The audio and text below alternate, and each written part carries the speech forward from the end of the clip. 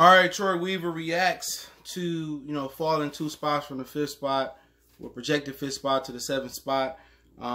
Let's also talk about how that couldn't really be a bad thing. It actually might be a really good thing, but let's get to it.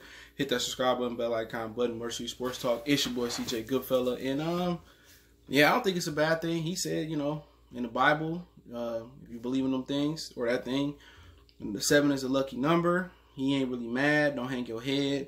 You had Luke Kennard talking about it. Don't get mad. Don't hang your head. And you know what? People in Detroit just tired of getting fucked over. When you see blatant cheating, and you can't do nothing about it, you get tired of it, man. People put their heart and souls into their hometown teams, but for the NBA to probably be the most cheatingest sports league in America, it just ain't fair. You know what I'm saying? And then, in 2020, you let us know you forcing us to put the Jordan logo on the jersey. People really ain't feeling that. We should have that exemption, all right? But, it is what it is. We know the draft lottery is rigged. The NBA is rigged. They rig it as much as possible. It's the most rigged sports out there. And, it ain't no point to complain like Troy Weaver said. We're going to get to work. He's going to start evaluating.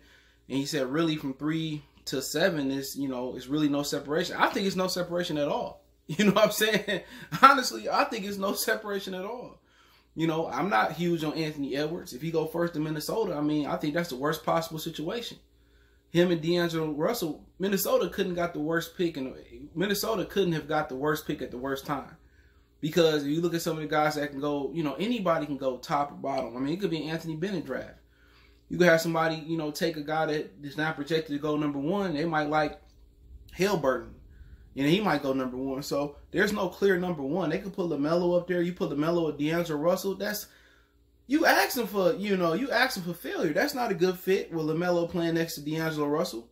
You know what I'm saying? You talking about Wiseman or the other center from USC. I kind of like him as well. That don't fit. You could put that other, I guess you could put the USC center next to Karl Anthony Towns. But, could he get out on the perimeter to defend is the question. Who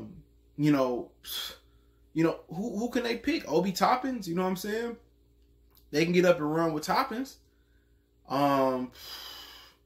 Really, they're in a position like where this draft is strong at for Minnesota. They already strong there. Guard, point guard, and then you got the center. So you got a lot of guards and point guards and centers that's already up there. Are you going to turn D'Angelo Russell into a 2? Like I said, Minnesota got that pick the worst time, and then obviously the Warriors are open up and talking about, moving that pick, for a veteran player that can help them. And like I said before, man, Troy Weaver, right. This is it's no separation between nobody. Now somebody might separate themselves when the league year start or as their career continue on, but I really think this is a win-win for the Pistons. Unless they fail to like 14 or 9 or 11, I really ain't mad because look, a lot of times when you picking that 5 to 7 range or that 10 range, we had opportunities. Even we had an opportunity to draft Michael Porter, but we traded that pick for Blake Griffin. We took Stanley over Booker. No, we took KCP over McCollum, over Giannis, over Gobert. So it ain't been players at those spots before. You know what I'm saying? We got Drummond right around that area. We just miss. We just continually miss on those picks between Joe Dumars and Stan Van Gundy. Now, Troy Weaver calling card is evaluating talent. So that's the positive here. I think all possibilities are open. I don't know how many individual workouts they're going to be able to do. I don't know how many, scouting combines, how they going to do that. They announced they'll do it with some select few people that's going to be, invited to come. But I think every possibility is open. Seriously, every possibility is open. I'm starting to do some evaluations of some players. So it'll be about a little minute if I do draft spotlight, probably Monday. But I'm starting to evaluate some players and be honest, I can see anybody going at 7 for us. Why not James Wiseman? What if you lose Christian Wood? Or what if you want to put Wiseman with Wood? Wiseman was the #1 recruit coming into college basketball. Why not Wiseman? Even if you keep Christian Wood, that work. Wiseman can protect the rim. You find your Drummond replacement. Y'all happy that Christian Wood ain't playing center. You can put Christian Wood at power forward.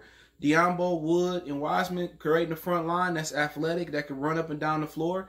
And you get your rim defender in Wiseman and a guy that probably going to develop offensively.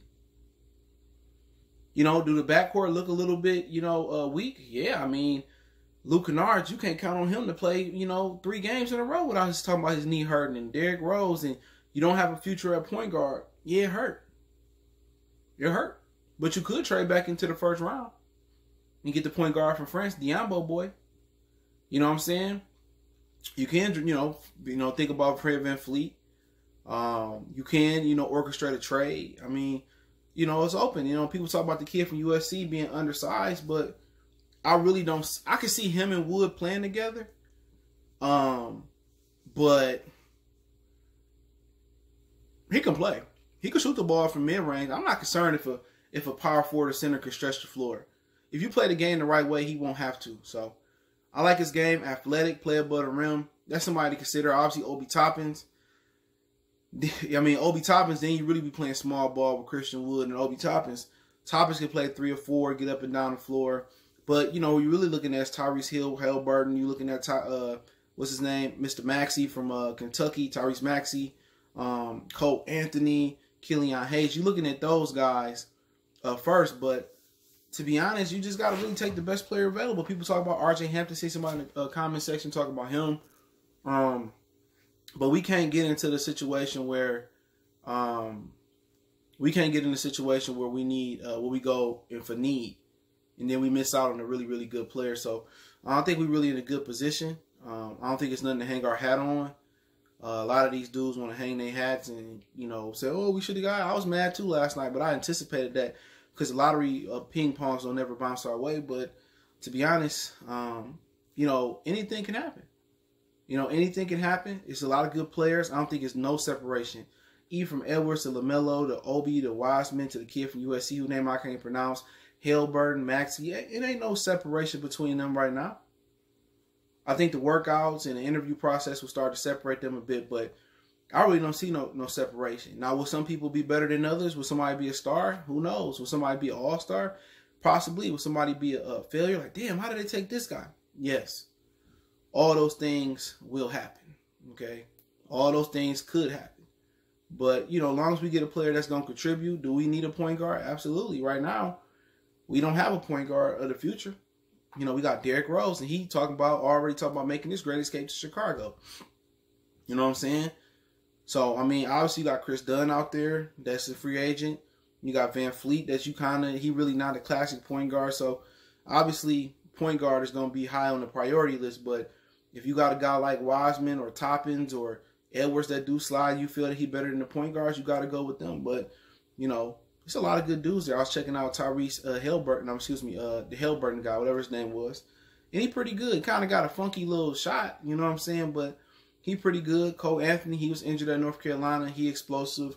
He got the genetics, the background. His dad, Greg Anthony, played for UNLV and played Portland, New York, and bounced around the league. So he got that pedigree, but, to be honest, anything couldn't happen.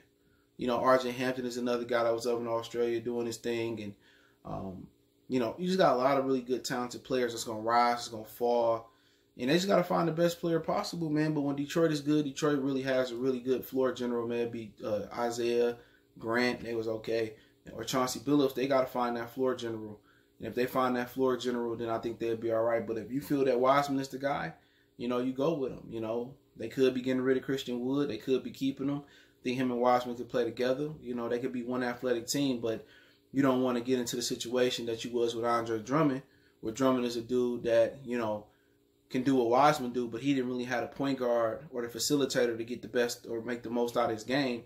So you don't want to be in that situation. But, at the end of the day, they still can deal for a point guard. Dinwiddie, he said he ain't coming back to Detroit. He said that again yesterday. So ain't nobody, crying over spilled milk. He holding grudges over a regime that's been gone. But, I mean, that is what it is. I mean, you might have some other guys out there that could be available at the point guard position. So let me know what you guys think. I think, this ain't the worst. This draft, this will kind of be the draft that the Pistons will get the number 1 pick in, where it's really no clear number 1. You kind of want to be the number 1 pick when Imani Bates come out, Zion, LeBron James, something like that. But, I really ain't concerned. I think Troy Weaver is good at evaluating talent. hopefully that kind of transfers over to the Detroit organization. But don't forget, we on Facebook, Instagram, Twitter. Reach out if you got business questions, inquiry, sponsorship, video requests. Keep sharing the videos. Want to make a donation? Cash App, PayPal, description. Best way to donate, share the video. And don't forget, Facebook, Instagram, Twitter.